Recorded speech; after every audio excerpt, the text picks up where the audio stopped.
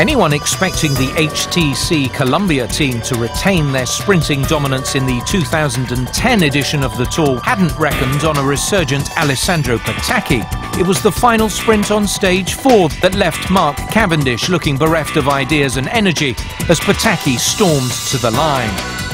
For Cavendish, the opportunity to silence the doubters would come soon enough. The relief the Briton showed on the podium demonstrated just how much being back up there meant to him. Among the sprinting thoroughbreds, winning breeds confidence that saw Cavendish take back-to-back stages.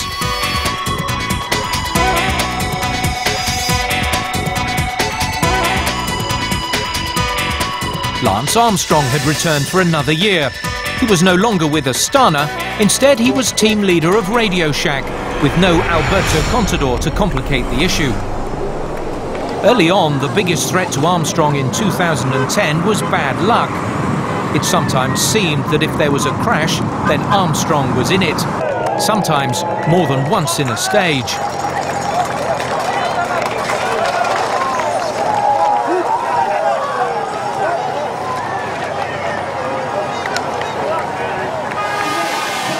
After the previous year's second place, Andy Schleck was not surprisingly a favourite for this year's Tour.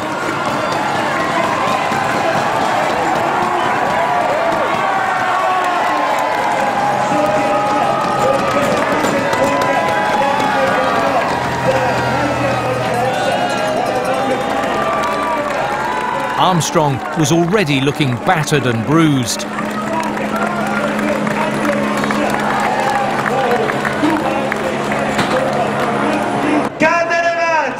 Australian Cadel Evans, so close to the title of Tour winner on several occasions, was in yellow. Many observers were asking whether this might be his year at last. Inevitably, though, Schleck and Contador were hovering in attendance. Their private battle would have dire consequences for Cadel Evans.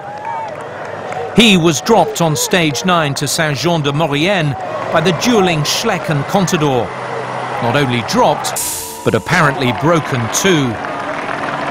A crash on stage 8 had sapped his strength and confidence, and after only one day in yellow, Cadel Evans was already admitting to his team and the press that his tour was as good as over. Andy Schleck was now in yellow. Controversy was about to hit the peloton, literally. Cavendish's lead-out man in the HTC Columbia team, Mark Renshaw, was judged to be a little too overeager in trying to open up a path for his teammate to the finishing line. Renshaw was thrown off the Tour for this headbutting incident. Cavendish, though, kept the stage win. Observers wondered, however, if the Columbia juggernaut would keep rolling without the tough Aussie lead-out man.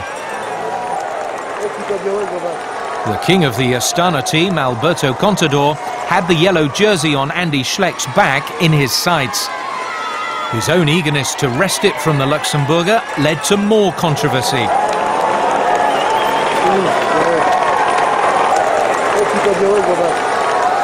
There were no headbutts this time, but instead a contravention of one of the unwritten rules of cycling. Don't take advantage of a rival when something happens to him on the road that is beyond his control. When Andy Schleck's chain came off on stage 15 to Bagnères de Luchon and got wedged between the crank and the bottom bracket, Contador chose to accelerate off into the distance. There's nothing in the rulebook to say that he shouldn't, but Tour etiquette is passed down by example, not by statutes, and many believe that Contador didn't act in the spirit of cycling.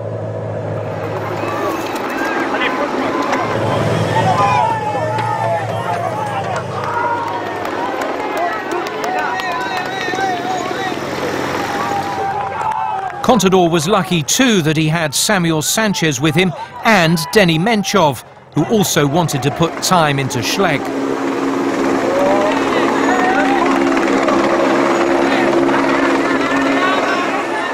Whatever the rights or wrongs, this brief episode would be crucial to the final destination of the Maillot Jaune.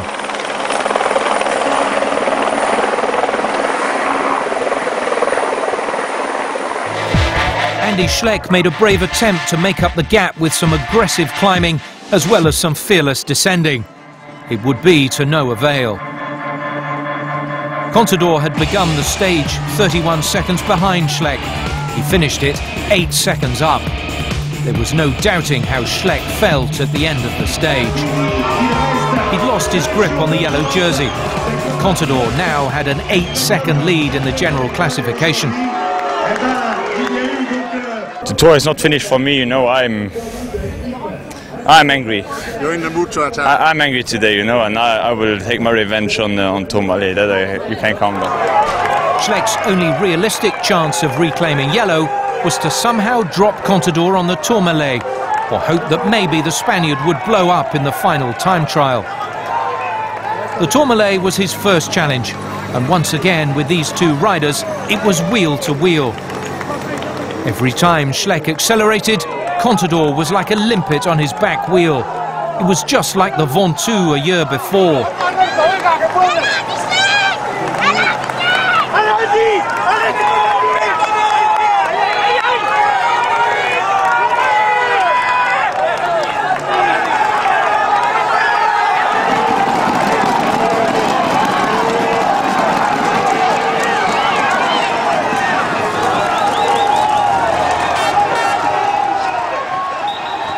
Schleck may have won on the Tourmalet, but he took not 1 second out of Contador's 8-second advantage.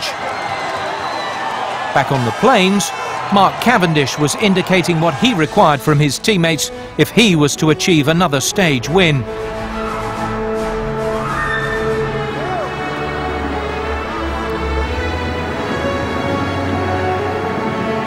The breakaway was reeled in with heartbreaking precision by the peloton.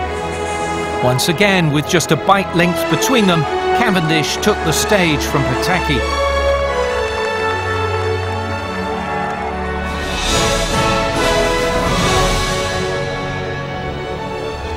Contador's final hurdle would be the individual time trial. Not one of his favourite disciplines, the reigning champion still did enough to keep Andy Schleck at bay.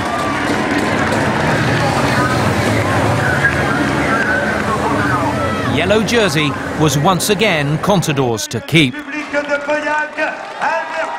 The now 3 times Tour de France champion could enjoy the traditional glass of champagne on his victory lap of Paris. But others still had racing on their mind. You know who was right up there in the mix once again.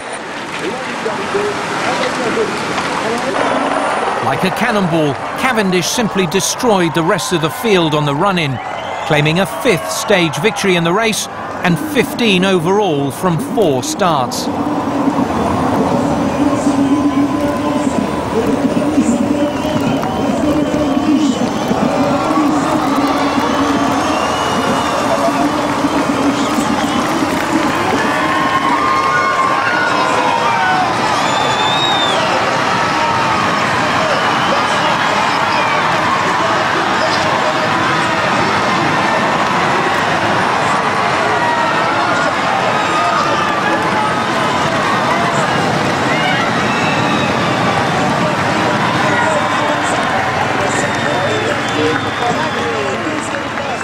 It had been a memorable tour.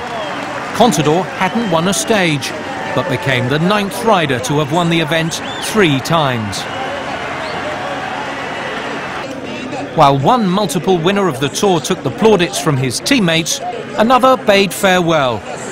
There was no podium finish for Armstrong this time, but in the midst of his Radio Shack teammates, he said goodbye to them, the crowd, and to the Tour itself. This time, for the last time.